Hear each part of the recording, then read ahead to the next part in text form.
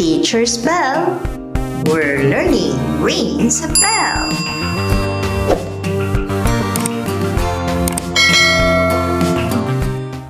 Good day everyone! Welcome to Science 3 Revised K-12 Curriculum, Quarter 2, Week 3, Day 2. Characteristics of living things, growth and response. Learning objective. By the end of the lesson, learners should be able to 1. Describe how plants and animals change as they grow. 2. Explain how plants react to the surroundings and how this helps them stay alive. 3. Describe how animals react to their surroundings to stay safe. 4. Give examples of living things that grow and respond. Lesson language practice. Unlock difficulties in understanding the following terms. Growth. Growth is the way living things change and get bigger. Respond. Respond, how living things react or change when something happens around them. Survival, the way plants and animals stay alive. Key idea. What do you notice on the picture? How did they change? From a baby, changing into a toddler, young child, teenager, and adult man. Developing understanding. 1. Plants grow and change. A seed becomes a seedling, then a full-grown plant. Plants need sunlight, water, and soil to grow. 2. Plants respond to their surroundings. Plants bend toward sunlight. Roots grow toward water. 3. Animals grow and change. Animals start small and get bigger. Animals start small and get bigger. 4. Animals respond to surroundings. Animals run away from danger. On this picture, the deer ran away from the lion. Birds migrate when it is cold.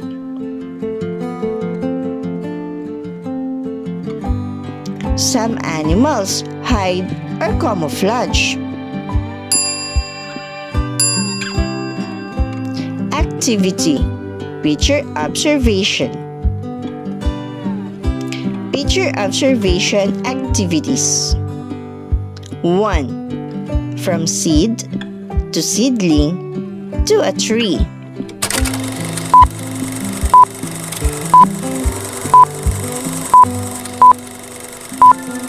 2. Puppy to a dog.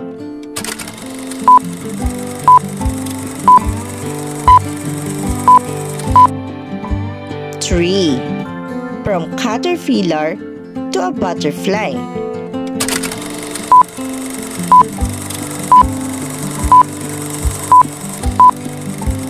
4. This is a plant bending toward light.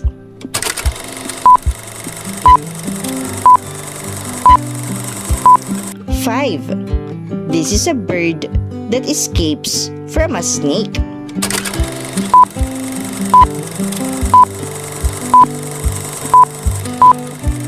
Picture observation discussion. 1. What happens when a seed is planted?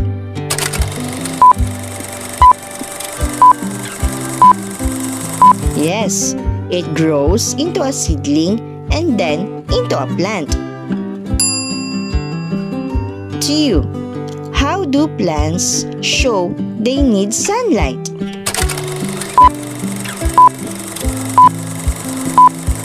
Yes, they bend toward the light. 3. Why do roots grow down into the soil?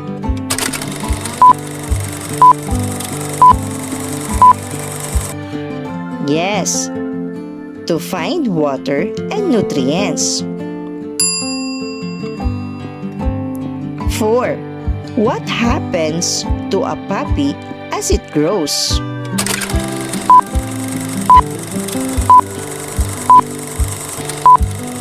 It becomes a dog. 5. How does a caterpillar change?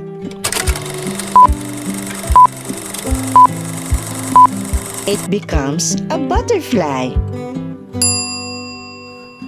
6. What do animals do when they are in danger?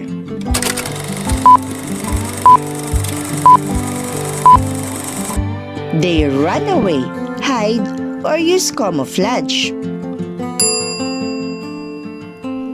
7. How do birds survive when it is cold?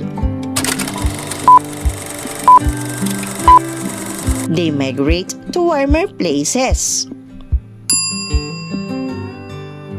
What helps plants stay alive?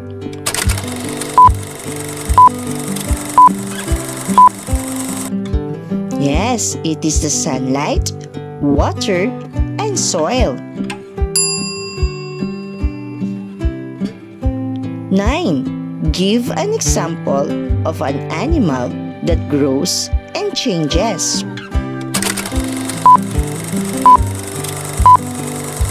Yes, it could be a chick that grows into a chicken. 10. Give an example of a plant that responds to its surroundings.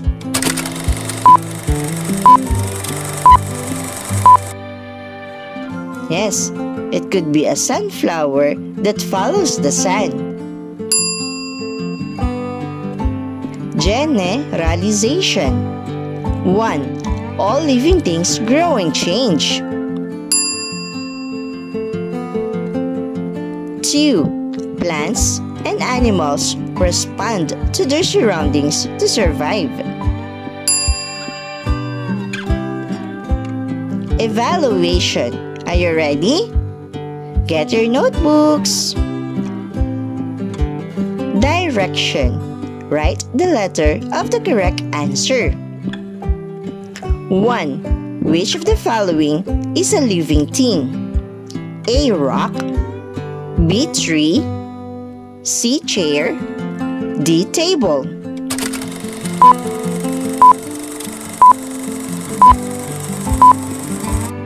2. Which shows how plants grow? A. A ball rolling on the ground, B. A seed turning into a plant, C. A toy getting bigger, D. A chair being painted.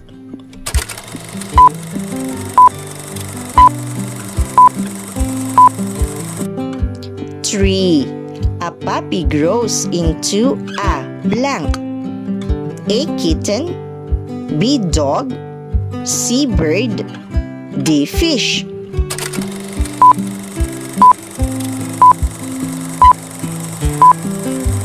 4. What do plants need to grow? A. Rocks and sand, B. Sunlight, water, and soil, C. Toys and clothes, D. Cars and buses.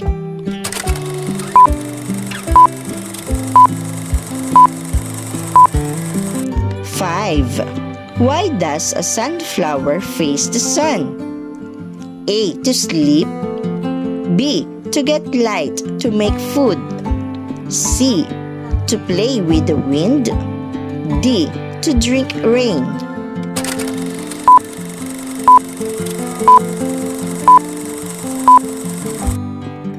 Six. What will a chick become when it grows?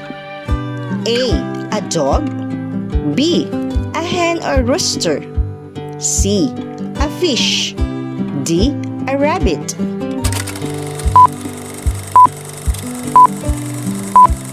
Seven. Which is an example of animals responding to their surroundings? A cat hiding during a loud noise. B, a toy car rolling. C, a chair being painted. D, a table standing still.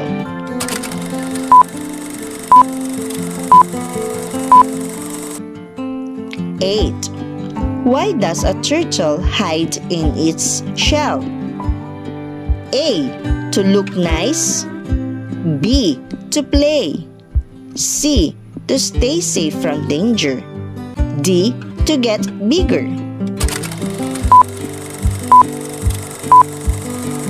Nine.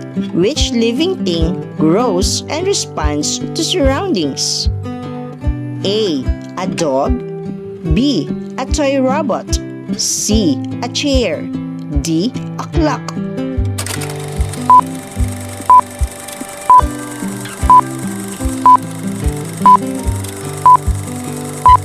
10. Which of these is not a way living things change as they grow?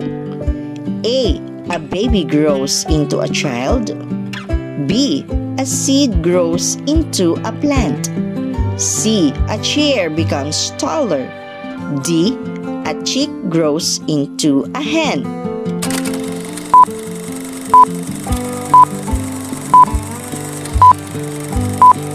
Evaluation answers. Are you ready to see the answers? Okay. 1. Which of the following is a living thing?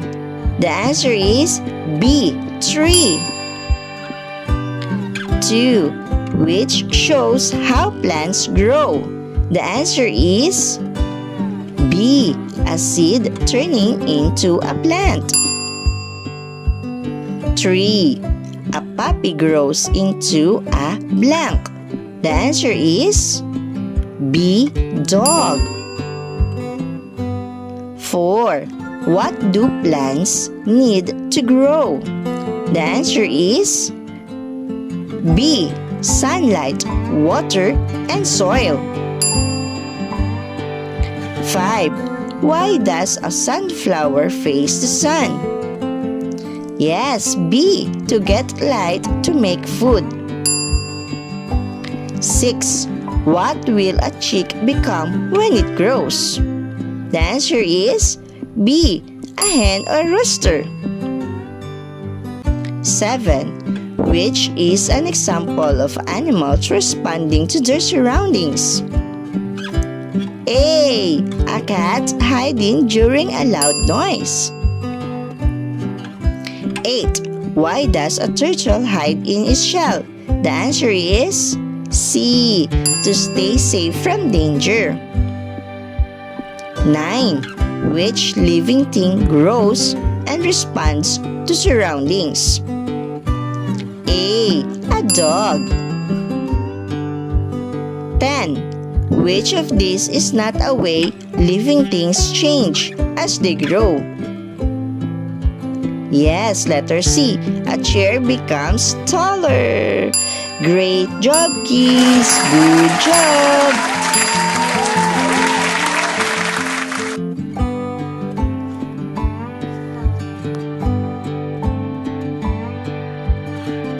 Teacher's bell. We're learning rings a bell.